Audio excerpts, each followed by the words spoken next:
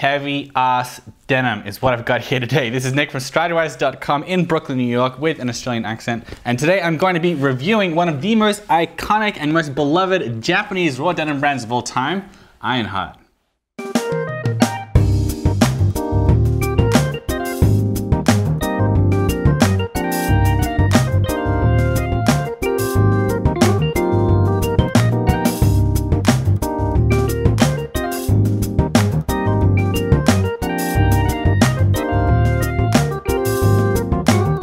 Ironheart was founded in 2003. They're headquartered in Hachioji, Japan, and they are founded by Shinichi Haraki after he spent 20 years working in the Japanese garment industry. They are very well known for their very smooth and heavyweight denim, and it's a favorite of the Japanese motorcyclist community. The idea being that, it's meant to help you protect your legs better than a lot of the thinner denims out there. Now, the extent to which that's going to make a difference if you spin out on your motorbike at 50 miles an hour is up for debate, but nonetheless, the denim really is very thick, very sturdy, very rigid, and when you're walking around in a pair of these bad boys, it really feels like you have armor on your legs. Now, as is the case with a lot of Japanese boot brands and other Japanese denim brands, the product has its roots in this really interesting relationship that Japanese fashion has with like 1950s Americana, but in a very Japanese way. They've taken that product that used to be popular here in the 50s, brought it over to Japan and really perfected it and made the product like more robust than you might have ever been able to find it on your own. Ironheart itself really has a very rabid following online. The hashtag IronheartArmy is a favorite and it has like 20,000 posts on Instagram.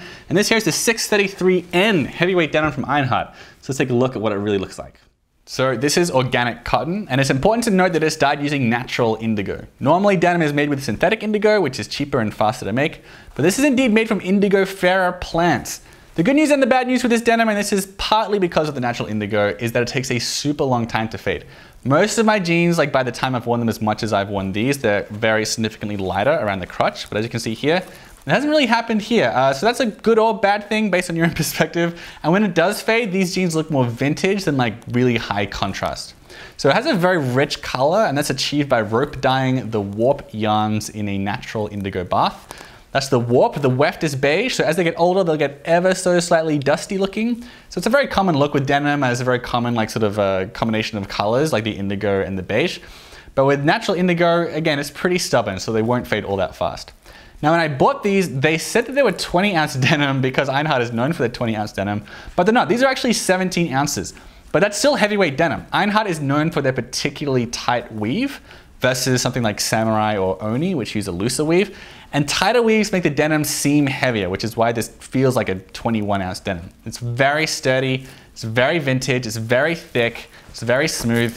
If you're after knotty, slubby, irregular denim, like Oni again, the kind of denim that's more trendy now, you're out of luck. This is the kind of denim you could wear 70 years ago and still fit in.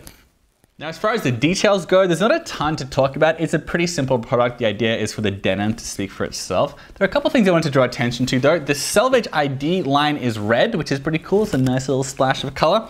It also has dual tone stitching. At first glance, you'd look at this, you might think that it was just gold stitching, but actually it alternates between gold and yellow, which is something some people call like a lemon tea combination. And that's like a nice little subtle texture to the overall jeans themselves. On the back product, they have what some people call dark arcs, if you didn't have my ridiculous accent. That's this really subtle stitching on the back pocket that you can't really see unless you're looking close into it. But similar to the dual tone stitching, it's like something that you can appreciate, something you don't really notice unless you get really up close with the jeans. But what is not super subtle is this W on the back pocket, which at first I thought was a zigzag, but actually it's the W for Works Inc., which is the company that sort of owns Ironheart. So this is like sort of the trademark of the brand. If you see this, you know you've got a guy who's in the Ironheart army. Now, when it comes to taking care of this denim, obviously what I have to say first is that no one can agree on how often you should wash your jeans, especially when it's raw selvage denim like this, and especially this type of raw selvage denim, which is a very sturdy, very hardy, very rigid, very tough. It's the kind of stuff you can definitely go 30 wears without washing, maybe 60, maybe 90, and a lot of guys, they'll only wash them once or twice a year. I'm not going to really make a statement either way. For me personally, when they feel musty, I wash them. That's kind of how I go about it. And what many people will find heretic, they actually recommend you putting it in a washing machine and a dryer. The instructions actually say wash separately because the indigo might bleed onto your clothes. Lukewarm water, don't bleach, tumble dry warm, don't dry clean it, and to iron warm, not like very, very hot. But when I spoke to Self Edge and also other guys who have Ironheart jeans, they told me they washed them on cold on their own and they line dried them. The line drying seems to be something you want to do because a lot of people are worried that putting it in the dryer, even if it's not especially hot in the dryer, it's going to cause the jeans to shrink. Now this is sanforized denim, it's not unsanforized, so they're not as likely to shrink as dramatically as unsanforized denim, but nonetheless, yeah, just like I think line dried, maybe in the shade.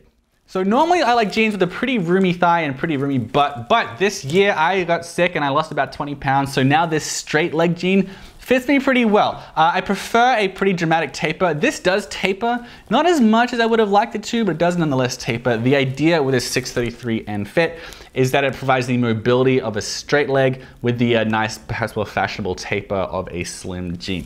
The 633 is sort of like a sequel to their more famous 634, which is more like a straight leg look. Now the waist fits true to size, I would say. Like it's not a vanity fit. And I know that because for most of my adult life, I've been a 32-inch waist, but it was probably actually more like a 33-inch waist because most brands, they like to lie to you and tell you the jeans are smaller than they actually are.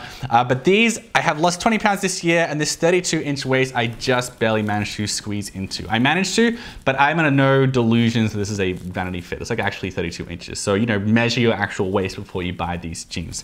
And of course, this is very, very rigid, very steady, very thick denim. So the break-in period, not super fun. It took about 3 weeks of continuous wear before like the waist had stretched maybe a ½ inch and it felt a bit more comfortable. But the general consensus is that these don't stop breaking in for 9 months, maybe a year after you buy them. Like it is hard denim to tame, and it's sort of like the guys who really like a tough break-in on their boots. Like once you get there, very comfortable, but you really have to put in the work with these jeans. Now, as far as the price goes, a pair of these guys is going to cost you about 350 bucks. When I got them here in New York City, they were $325, but after tax and everything, it was like $353. Online, about the same. I even went to the British Ironheart website, and when you translate the pounds over to USD, it's like $350 to $360. So that's about the price you're looking at here. Now that is pricey. It's over 300 bucks for a pair of jeans. If you are not a big fan of raw selvage denim, then you're gonna get a lot of people thinking that's a ridiculous amount of money to pay for a pair of pants. Even for these sorts of jeans, yeah, 300 to 350 bucks, I'll accept that. I don't love it, but I don't consider it ludicrously overpriced. But one thing that's really important to note here is that these are natural indigo dyed. It's not synthetic indigo. So for natural indigo dyed jeans, it's a pretty good price. And it's like a, you know, I wouldn't say bargain, but it's very reasonably priced. But you have to kind of care that it's natural indigo. Like that has to be a priority for you if you're going to think this is a good deal. So why should you consider getting a pair of these jeans?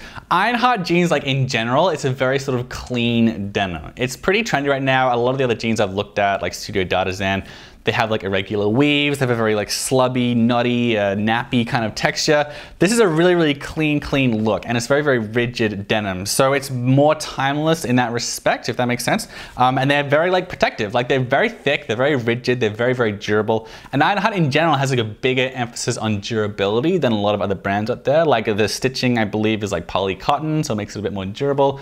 Little things like that. They're really, really tough jeans, and they take a long time to fade as well, which could be a con. I'll get into that in the next section. I also wanted to point out Ironheart, they have this new thing where they offer lifetime repairs on any of their jeans, which is like pretty unheard of in this world. That's going to be a big upside for a lot of guys. And then finally, it is naturally indigo dyed. Now, a lot of guys don't care about that, but I think it's a pretty cool touch. And for natural indigo dyed Japanese jeans, it's a pretty good price. Now, there are some downsides to Ironheart jeans. The price, I mean, look, unless you're like really into raw denim and really into natural indigo, 350 bucks, that is pricey for a pair of jeans. It's also stubborn to fade for a lot of guys, maybe most guys, maybe all guys who get into this sort of denim. The idea is to wear it long, wear it hard, and like after a long time, you'll accrue some very nice like high contrast fades. These are the sorts of jeans, they take a super, super long time to fade. Now that's gonna keep the aesthetic nice and clean for as long as possible. If that's something you like, it keeps them like, sort of dressy on the dressy side of jeans in that respect. But if you're one of these guys who's really, really into fading, you have to wait like a pretty long time for these to start fading. And on that note, They take a long time to break in as well. Again, pretty much everyone agrees you're gonna have to wait months for them to get like really comfortable, 6, 9, maybe 12 months for them to really conform around the shape of your body. Again, a lot of guys like that. A lot of guys, they're not gonna really have the patience. They'll be like a bit annoyed at how much patience they have to show when they're trying to break in these jeans. Finally, and this is obviously very subjective like most of this stuff is, but some people find Ironheart's denim lifeless. Like they feel like the fact that it is, as I just mentioned, it's so regular, it doesn't have that knottiness and slubbiness that a lot of people really like in the denim.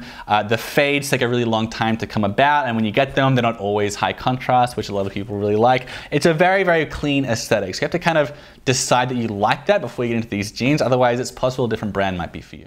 All right, those are my thoughts. My first pair of Ironheart jeans, probably my first of many to come. Pretty cool jean, very nice, clean aesthetic, but you have to be pretty patient when you're breaking them in and waiting for them to fade. I want to thank Ryan Hodges for his help with this review, by the way. He's a big denim nerd. He lives here in Brooklyn. He helped me out with some of the facts here. I put his Instagram in the description below if you want to check him out. And I also put the written review with a bunch of photos as well in the description below as well. And also make sure you subscribe because I got a whole lot more denim reviews and boot reviews and other men's fashion tips coming up.